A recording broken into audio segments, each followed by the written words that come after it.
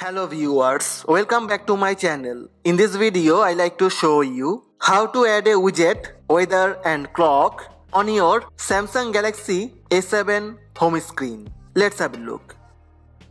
First, tap and hold on the empty space on your phone home screen. Then tap on widgets.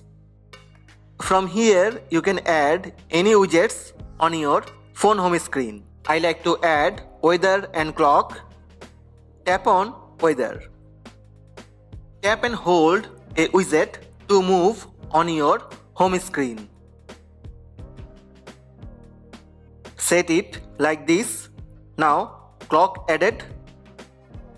Tap on plus button on weather. If your phone connected with internet and location enabled, it will detect your weather report in your location. That's it. In this way, you can add widgets, weather and clock on your Samsung Galaxy A7 home screen. Hope this video helped you. Please subscribe my channel by tap on red subscribe button.